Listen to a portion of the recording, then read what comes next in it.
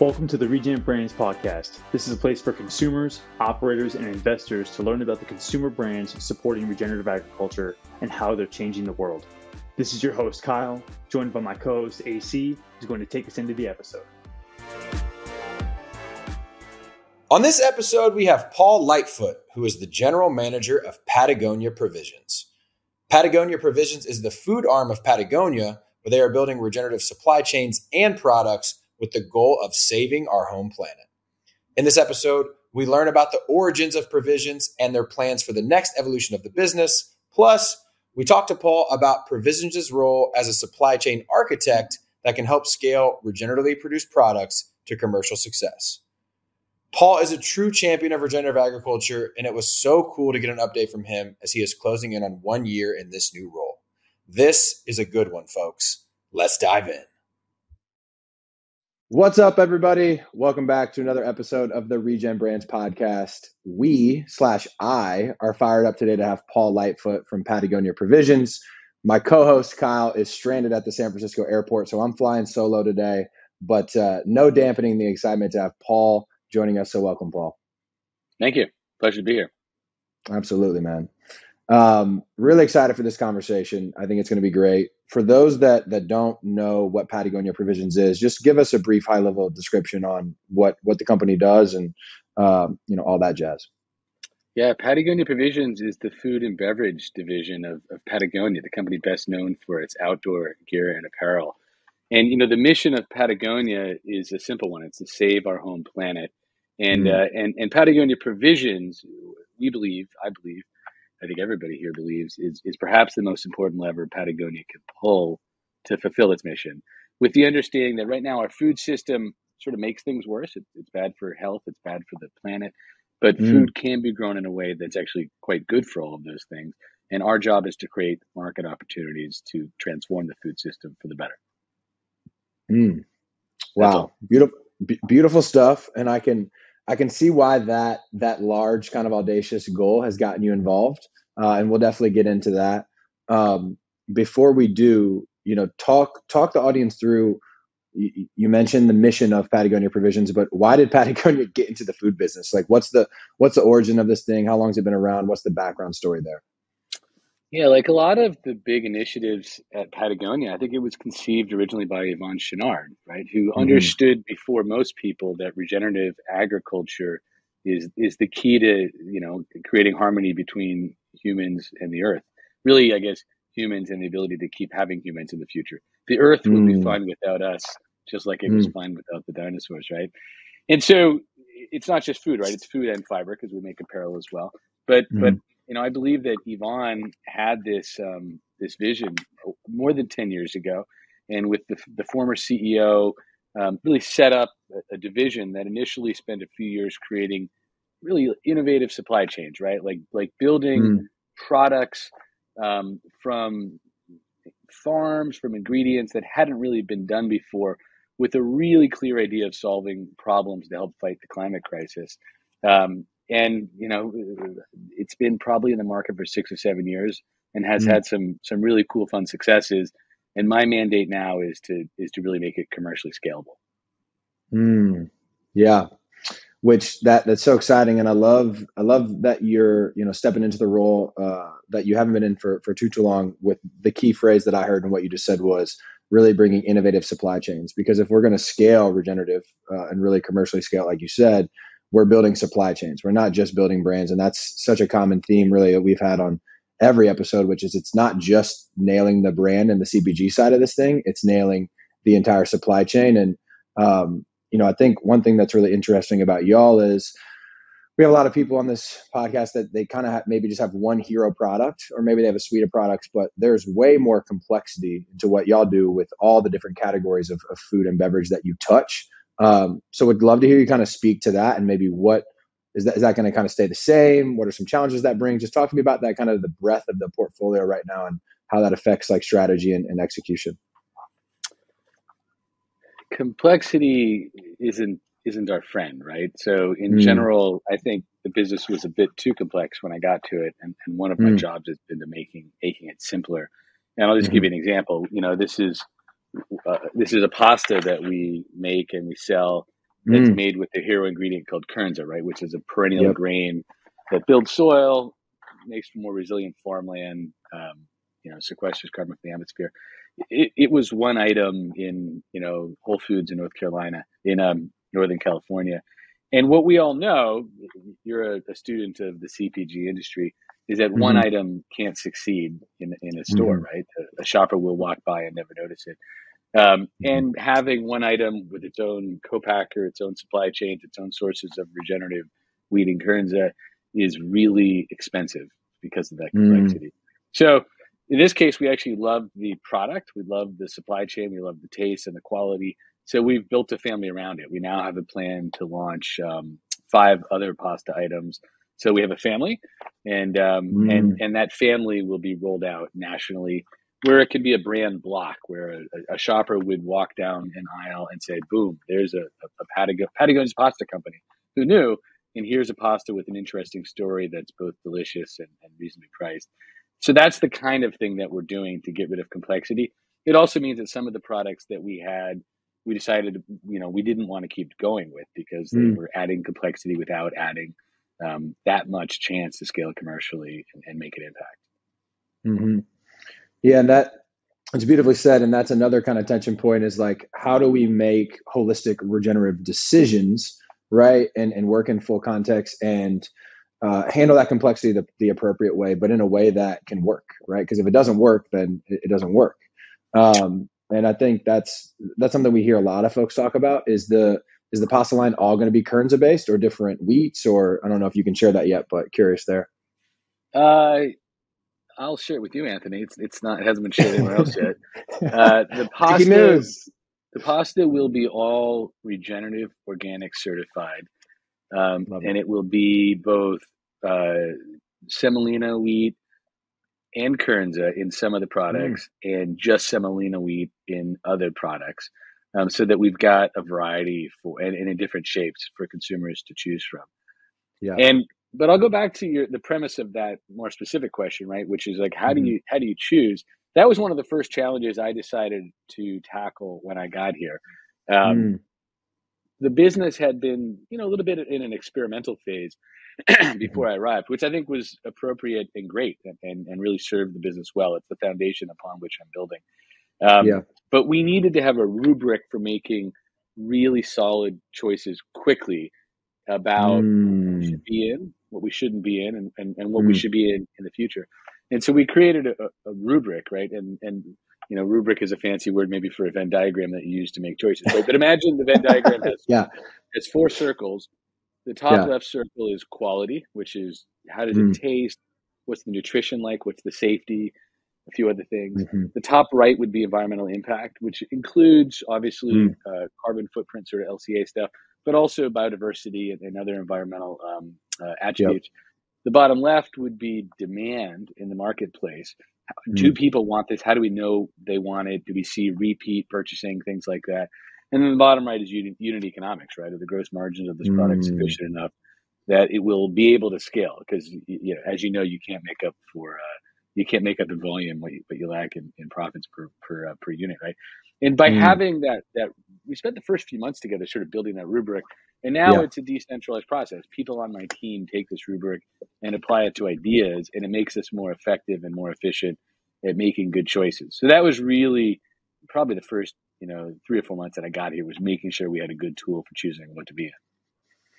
I love that. And I think that could be a tool for the entire space, right? Because it takes that complexity and it gives you a tool to make it simple and to increase the efficiency and the speed of those decisions, like you mentioned. And you and I both come from a background in the fresh produce space where simplicity is king. Simplicity and speed is king because everything spoils and everything goes bad. So you have no choice but to be efficient and quick and swift.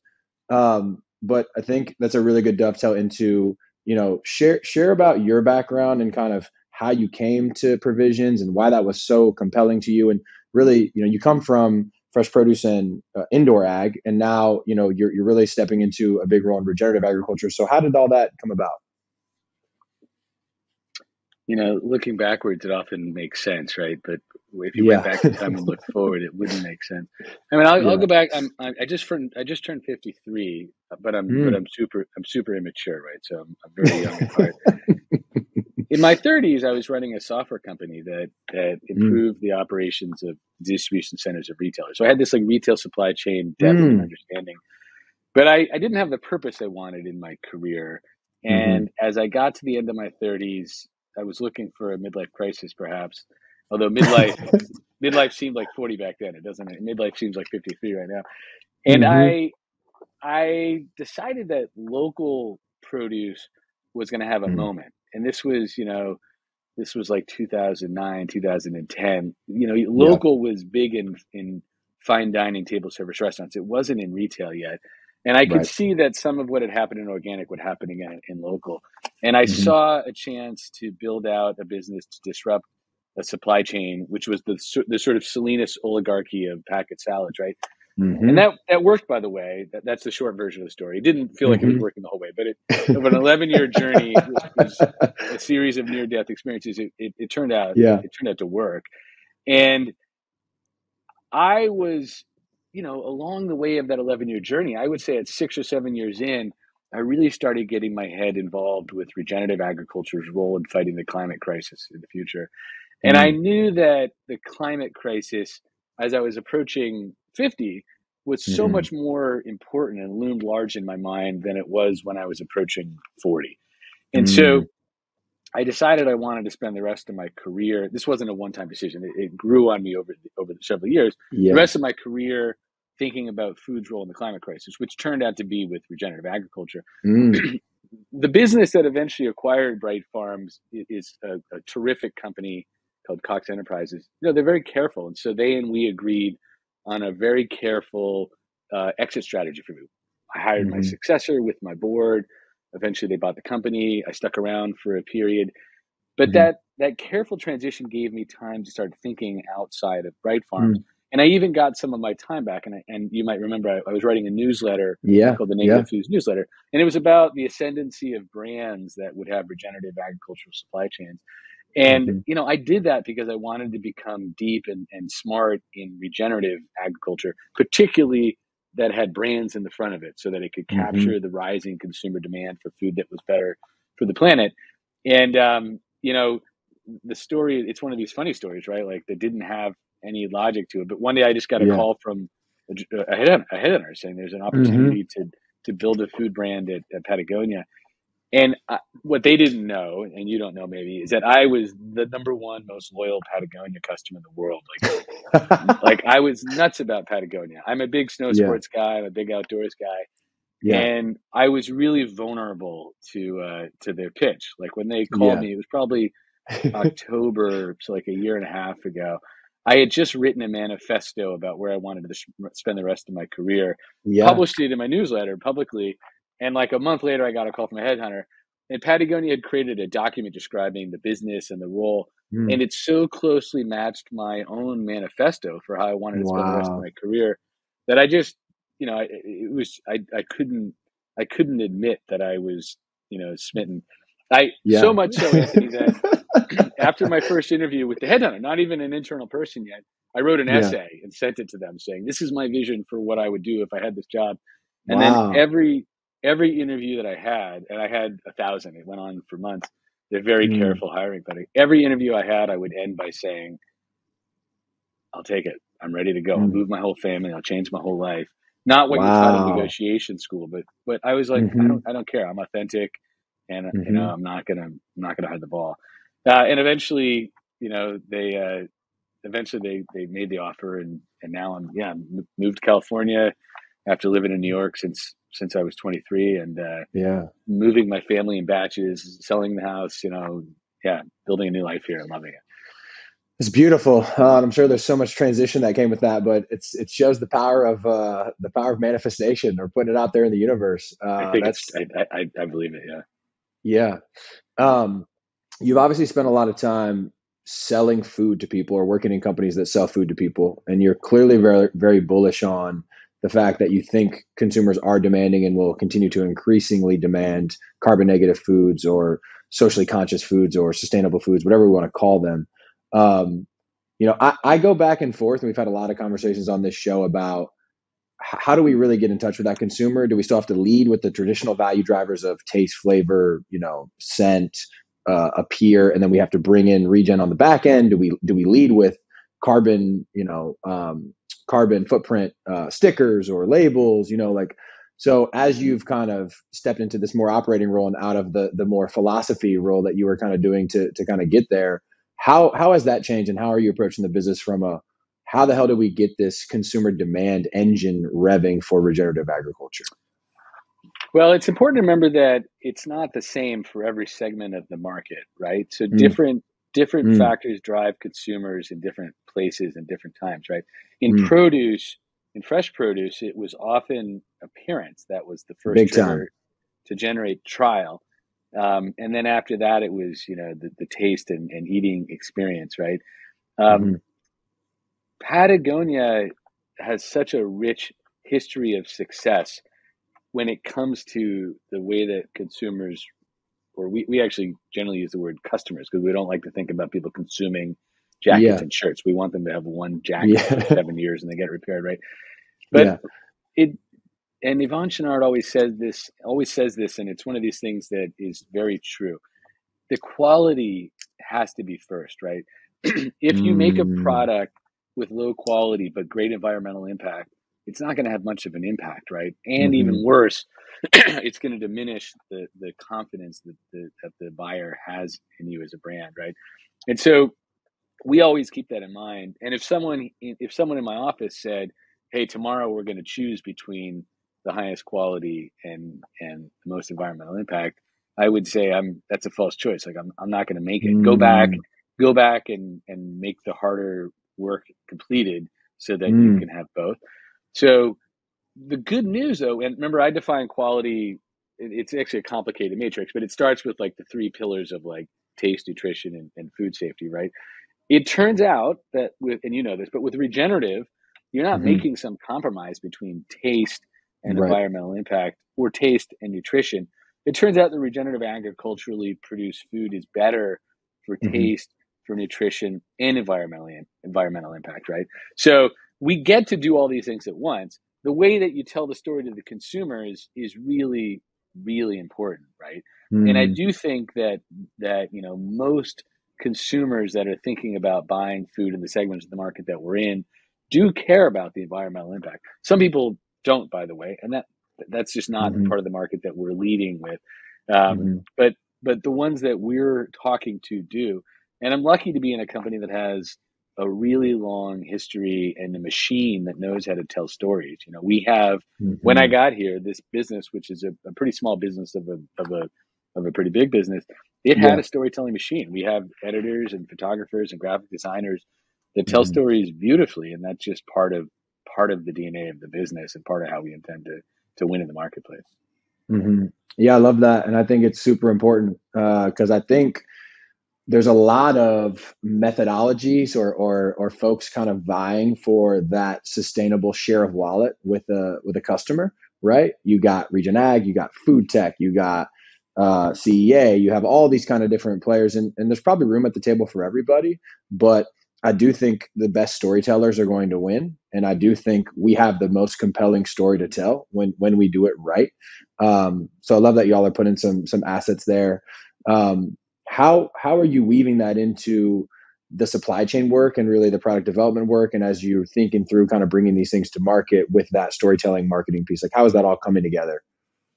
Well, storytelling, if it's not true, doesn't last very long, right? So we start by having like complete synchronicity among the different elements of the business, right? That rubric I talked about earlier, with quality, environmental impact, demand, and unit economics, that actually started on the product development side of things because we wanted to start off by thinking about what products should we be in, what products should we not be in, what products should we be in the future. But there's no disconnect between the product the product part of the business and the storytelling and the sales and marketing part of the business, right? So we just make sure that we're all on the same page. And I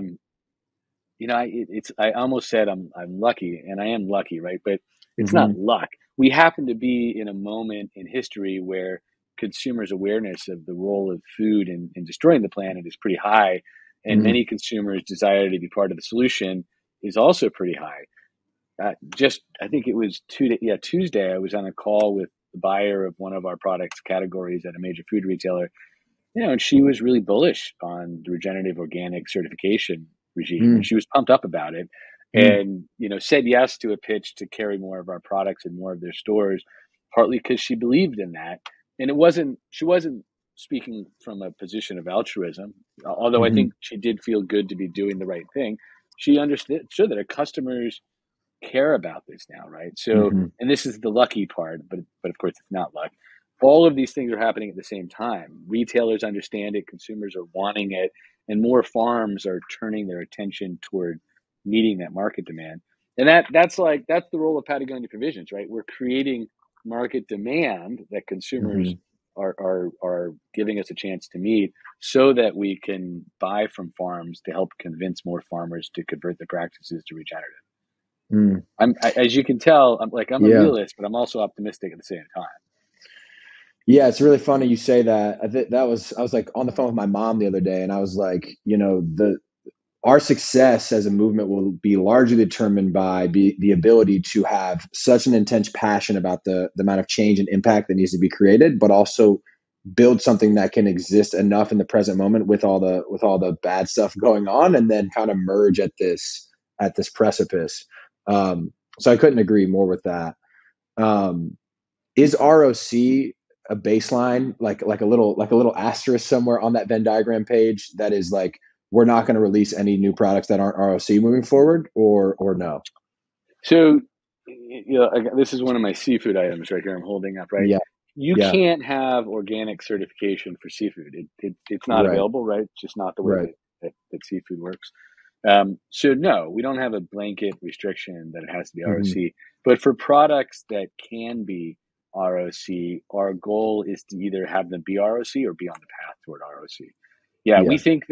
We think that the regenerative organic certification is a super important signal to consumers, and we think that not everyone agrees, but that I believe that consumer demand is going to be the lever that changes the food system, right? And this has been said over and over again, but we run the risk of regenerative not having meaning if we let big food, or even worse, big ag, sort of use it in ways that aren't meaningful. And so having a high standards label on the product is a signal that I think consumers are going to want. And you can see the rise of ROC, like the number of farms, number of products is skyrocketing right now, which I think demonstrates that it is getting traction in the marketplace. And the high standards that ROC brings is what Patagonia really craves and needs, right? We are the business that wants to have the highest standards everywhere that we operate, even if it's sometimes at the cost of commercial success. That's fine. We paid that price. And I think that it's a long play, one. And two, I think something that we could all improve upon as a space is we forget that we have to translate things for customers, right? So what I mean by that is, me and you can have a very high level conversation around regenerative as a continuum, and there's like all these kind of different things that there's practices versus like you are regenerative or certifications or whatever people's opinions are there. But at the end of the day, on the customer side, we have to put a product on the Whole Foods shelf that has a moniker that in 3 seconds they can make a purchasing decision based on. And so those are different things and different conversations. And sometimes we try to kind of talk about them in a monolith, and they need to be separated, or at least have that nuance involved in the conversation. That's exactly right. Yeah. I'm curious, what's been a challenge or something that you didn't expect in the role that you've kind of had to deal with at Provision so far?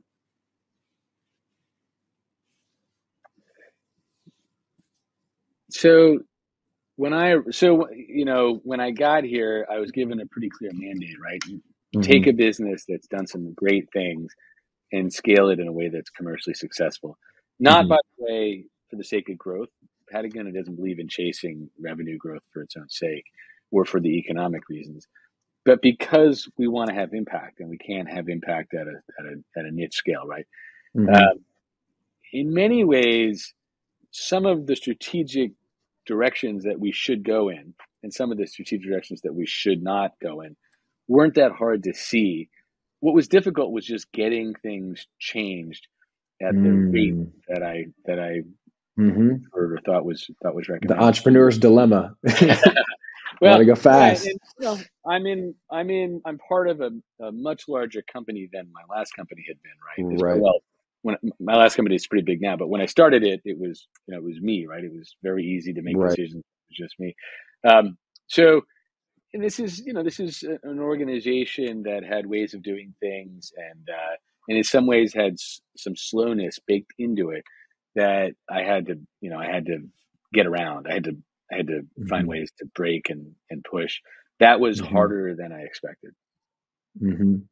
Yeah, that's not surprising. I think that with any large organization, right, you're gonna have that.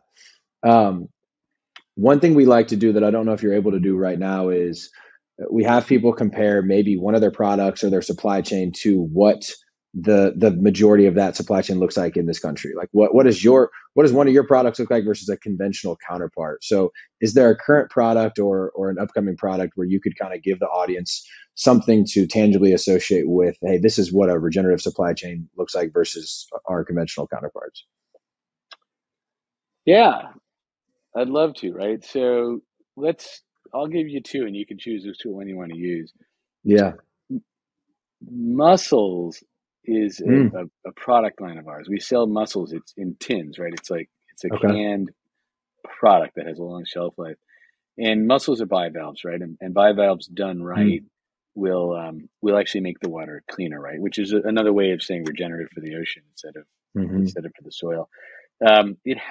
Tin fish has not had a lot of successful mussels in it in the United States.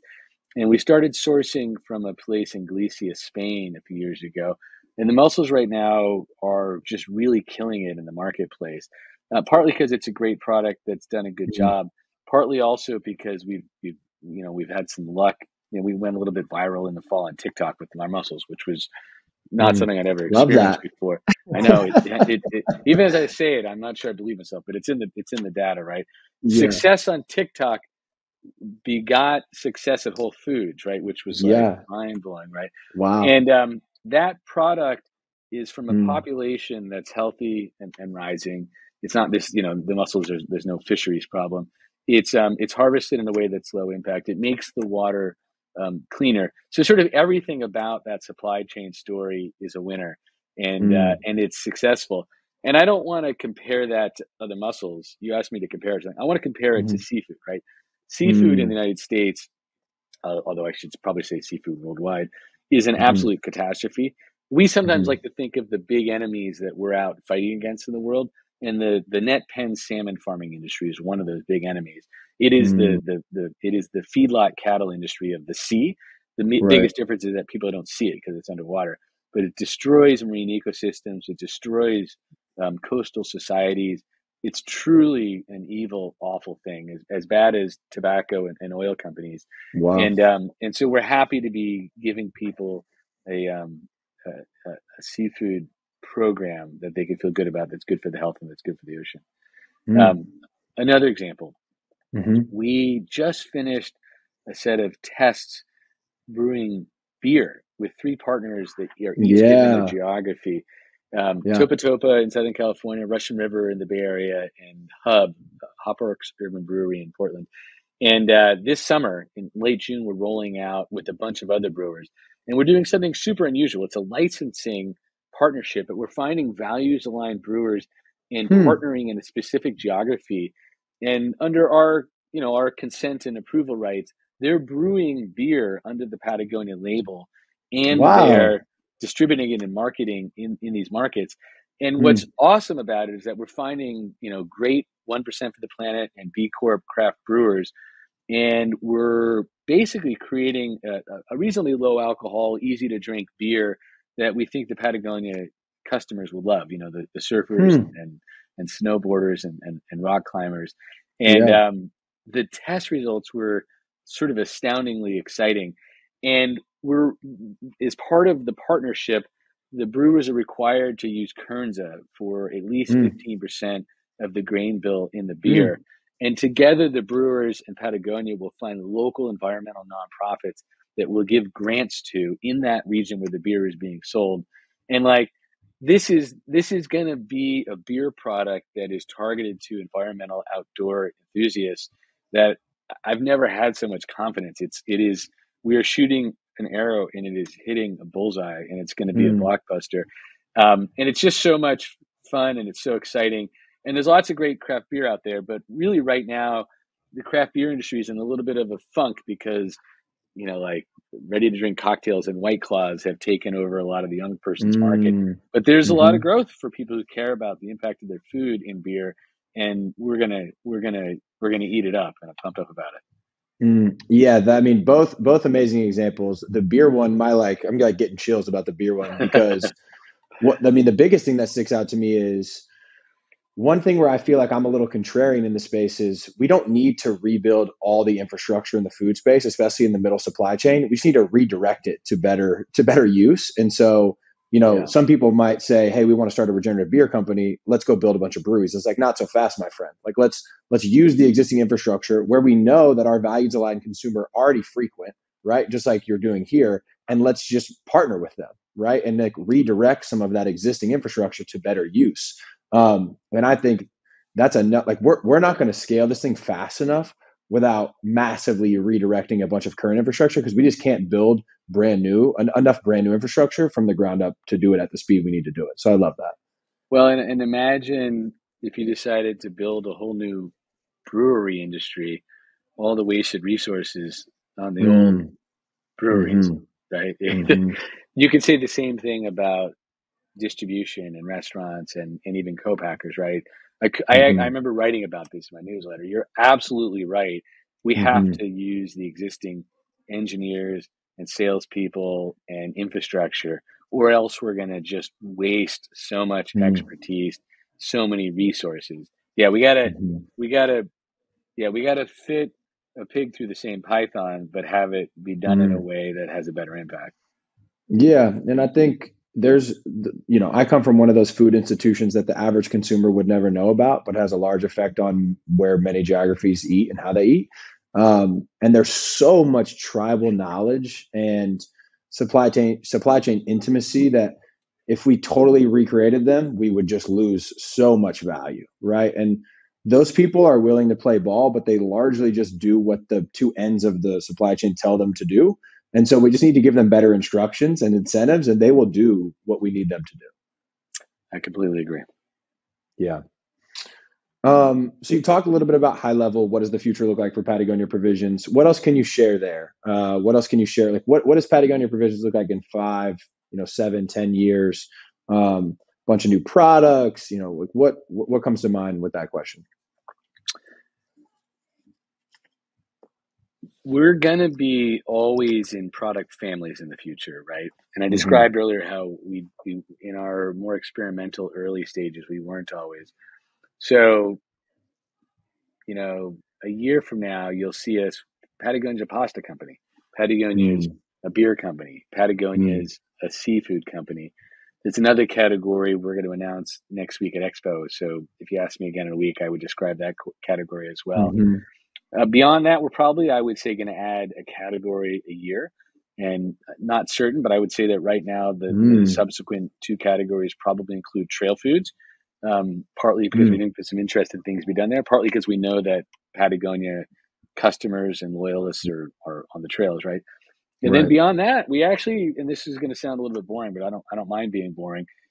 Impact is exciting, right? And converting farmland is exciting. We're going to probably be in pantry staples. Like I'd like to see us in 2 or 3 years having regenerative organic certified rice and pulses and legumes, and bringing people products that they use in their homes every day that don't have a lot of packaging, because we think that growing that sort of stable pantry items that people use a lot is an important part of the impact story of people's diets, right? We don't want to just be having occasion food. We don't want to just be having cute food, right? We want to be having the foods that people use to sustain their families. Yeah, I love that. And I love the trail foods and other kind of concepts that are already with that Patagonia hero consumer, right? Especially because it allows you to tap into so much existing distribution from a brick and mortar retail standpoint. Because, REI is selling how many SKUs of food items now, which is like, it's crazy just the evolution of where food is sold. And I love the kind of efficiencies or opportunities you can tap into with that one for sure. Yeah, REI is a great customer and a good friend of ours. Yeah. So let's go a little macro, right? So let's back out of Patagonia Provisions. You're obviously an amazing champion of the space, even before you're in this role, and now even more so. But let's kind of riff on how do we do this at a really big scale, right? What is that really going to take? And I'm kind of jumping around, but I want to go to the last question first, which is not going to be our last question today, but it's really just to put a quantifiable on that. How do ReGen brands get to 50% market share by 2050? What do we really need to do to accomplish that? And I know it's gonna be a big answer, so feel free to let it sit for a second before you tackle it. No, I don't need to wait. Like, it's not like you've thought about it. Like, this is not how it's always been, right? Like, the way that we're growing food now it's an ephemeral thing. Like, it's fucked, right? The idea that most of the food in the United States is grown with, honestly, it's almost entirely, coming from the Great Plains with chemical farming, right? Haber Bosch derived synthetic fertilizers, fossil fuel based herbicides and pesticides, and that's new. Like, that wasn't like that in the 1950s and 60s, right? And if you think about the arc of humanity, that just happened. And we had this moment where it seemed a little bit magical. Oh, look, we can use fossil fuels, we can create lots of yields, and it'd be great. But the farmers got into these loops, right, where they needed more and more inputs at higher and higher cost, and it hasn't been worth it because the value of their land and the amount of their topsoil has degraded, right? That's becoming more and more clear and obvious. And lots of farmers that are still stuck in those loops with their suppliers, even the ones that are still in it, recognize that it isn't a super wholesome long-term place to be, right? And I'm not one of these people that argues that you can get higher yields with regenerative practices, but I am one of these people that argues you can get better profits because you've got so many less input costs, right? So I do think that the capacity of farmland is there. And whenever, Anthony, I did some angel investing in my interstitial period of my career before I got here, right? I used to get pitch decks that would have, like, the first page would be like, we don't have enough food in the world to feed everyone in 20 years, right? And every time I saw that, I thought, that's a business that doesn't know what its business model is, right? Because 40% of food produced in America is wasted, right? Almost all of the Great Plains, which was our most productive soil, is used for growing ethanol, which is not necessary. It's energy-wise a net negative, or for growing grains for feedlots, right? Which is a bad. That conversion ratio doesn't make sense. If you grew food for humans, you'd have so much more food. So there's plenty of capacity. There's plenty of opportunities for farmers to make enough money growing food in these areas. What the farmers need is to understand that they have a market for growing food that way. And that's my job, right? Is to create the market demand. And so I think, like, in these early days, we have to sometimes go out and directly contract with the farmers, which is not how it is in a mature industry. I should be able to go to my co-packer and say, this is my spec sheet, this is the product, make it for me. Today I have to go to them, and then together we go to the mill, and together we go to the farms, and we work on these sort of complicated four-way or three-way deals. But it's still the same. We have to create the market opportunity. And that's not some, like, sacrifice. I'm not doing this because it's altruistic, although I think it is good for the world. The demand is there right now, right? It's just hard to get organizations to change. This is the benefit I have from having a small organization. I'm not Nestle, which has to worry about cannibalizing its billions of dollars of products out there that aren't doing good for the world. I don't have to worry about any of that. I can go out and disrupt everybody else and start from scratch. And that's exactly what we're doing. Yeah. So back to that whole supply chain architecture, right? And it's like that's how we scale this thing is we architect these things from the ground up, and that kind of clean slate or where you're at is beautiful because it provides a lot of optionality. But it is so different from the incumbent process right now of take the spec sheet, take the ingredient list. They have that on the shelf. They make the product, they package the product, they do all that. But we got to get there, right? We got to get there. Yeah, the person who said that concept best is Alice Waters, right? I've heard her say, like, restaurants need to get away from this mentality that they design a menu and then they call their suppliers. They should instead call their farms and say what's available next week, and then they should design their menus. So in some ways, you do have to flip the logical sequence of how you think about things, right? And at Patagonia, we don't choose between impact and quality, right? We don't choose between impact and demand. We have to have it all. But we do think about the problems in the world. I mentioned that the net pen salmon farms are an enemy. We also think about the feedlot beef industry as an enemy. We also think about the chemical farming of the Great Plains as an enemy. So sometimes we actually, think about what products could we be in that have the impact, that have the demand, that have the quality, that take market share away from these enemies, because fuck them, and we know that there's opportunities there. Yes, absolutely. You mentioned you did some investing while you were kind of in between the last role and this one. I know you spent quite a bit of time learning a lot about that space. I think you almost kind of thought you were going to be a professional investor in some capacity before this role showed up. One thing that I am trying to like ring the alarm on that I don't think gets talked about enough in the space is we have this kind of valley of death for a lot of emerging brands in regenerative, that there's not enough well-informed and useful funding kind of between pre-seed, seed, and Series A, right? There's all these brands that are maybe sub 5 million, sub 10 million that are really getting ready for that first institutional round, but they need some more money that they can't get past just this great cohort of like Regen Ag angel investors.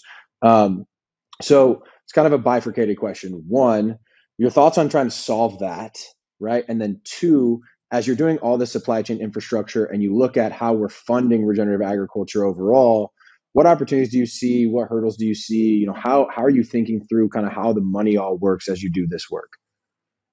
So I don't spend a lot of time thinking about like ag tech. Yeah, me neither. Anymore, I don't, right? Like, so, okay, whatever. I mean, and maybe there's a guy that's got some machine that makes cows burp less, or whatever. Like, that's all fine and interesting. I don't need that for what we're doing, right? Like, I'm in the business of creating food. And by the way, I'm not creating alternative foods or foods that look like meat but aren't, right? Like, we're creating wholesome foods that are just grown using regenerative practices, right? So in many ways, that's not very interesting for venture capitalists. And I could give a shit. Like, it doesn't matter to me. I don't care. Now, my job, again, is to create market opportunities to motivate farmers to convert their farmland. There are real problems with that, which is that farmers think in 1 year cycles. They have to be risk averse, right? Because if you screw something up and it costs you a year, you're in a lot of trouble. And that's been a cultural learning that farmers have learned for generations, right? Because when things go bad, it goes bad in a way that can feel existential for them. So they do need transitional support, and they do need transitional financing in many cases. But I do think that the capital markets are rising up to meet that, right? I think of a firm like Iroquois Valley as an example, whose main job it is to provide financing for the conversion of farms to regenerative or organic. And they do it in a way that attempts to preserve the ability for the farmers to own the equity in the long run. And I think that's important, right? I look at many private equity funds that are like, we make money by investing in farmland. And I worry that their chasing of carry and of returns is going to be at the expense of someone, most likely the farmers, right? So I'm not as excited about that. But I do think that there are sources of capital rising up to meet the need for transitions. And, I was going to say, maybe I shouldn't say this loud, but I will say it out loud. Like, if a farmer needs support, we're willing to give them an offtake agreement, to give them that motivation. And offtake agreements, I learned this in my last business where I operated farms, are magical for securing financing. So I think I think it's quite doable. I don't think this is any amazingly complex problem to solve. Mm-hmm. Yeah, two big standouts to me there. One, I get a lot of pitch decks too, and if it involves a supply chain disruption where the business is based on food transactions and they're not starting with the demand side, they're doing the business wrong, because we can't do anything until we create that market, change the current market, whatever. So you have to start with demand and work backwards, kind of no matter what, in my opinion. Yeah. And I think the other big thing that stood out to me there is, from my role at RFSI, it's very clear we have this amazing kind of cohort of emerging funders, right? And we have a great trumpeter, we have a great saxophone person, we have a great keyboard person, but we haven't harmonized that group yet, right? And we need to continue to try and do that, because we have to build like a real harmonious capital stack for these enterprises, because some need debt, some need equity, some need philanthropic capital, some need all three, some need something else. Yeah. I mean, this is like, you can hope for the rest of your life that there's a symphony, but that's the beauty and the ugliness of capitalism, right? Is that when there's demand, market solutions will arise to it. But of course, the transition periods are messy, right? And there's winners and losers, and there's, this is going to have that as well, right? And in some cases, the people that don't want to change may find themselves not feeling happy about the way things are changing, which is a bummer, but that's the beauty of it. It's actually one of the reasons why America tends to make transitions in terms of industries and technologies faster than other countries. I'm not confident it will be a smooth, pretty sounding symphony, but I am confident it'll get done. Yeah, I love that. Man, wonderful conversation. I just really appreciate you joining us. I so appreciate kind of everything that you're bringing to the space. Is there anything else that you want to share with our audience today? No, it's good to see you. It's fun. Awesome, man. I'll see you next week, right? Yeah, we will be there in full force. We're going to be cooking up some cool stuff. So as a little cliffhanger for the audience, be on the lookout for some exciting Expo West content and updates. But man, Paul, thank you so much for joining us today, man. Really appreciate it. My pleasure. For show notes, episode transcripts, and more information on our guests and what we discuss on the show, check out our website, regen-brands.com. That is regen-brands.com. You can also find our ReGen recaps on the website. ReGen recaps take less than 5 minutes to read and cover all the key points of the full hour-long conversations. You can check out our YouTube channel, ReGen Brands Podcast, for all of our episodes with both video and audio. The best way to support our work is to give us a 5-star rating on your favorite podcast platform, subscribe to future episodes, and share the show with your friends. Thanks for tuning in to the ReGen Brands Podcast, brought to you by the ReGen Coalition and Outlaw Ventures. We hope you learned something new in this episode, and it empowers you to use your voice, your time, and your dollars to help us build a better and more regenerative food system. Love you guys.